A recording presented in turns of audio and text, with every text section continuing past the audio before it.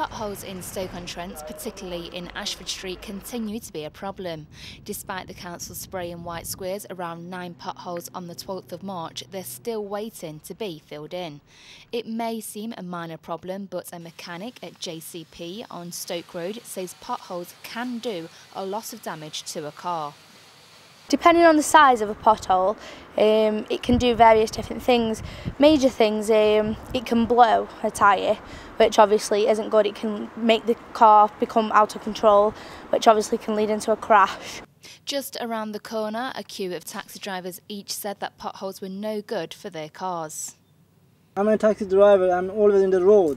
So in my point of view, nobody likes, that kind of thing because it costs money. Sometimes we can't actually avoid them, they're literally everywhere. So yeah, we could do with them getting improved.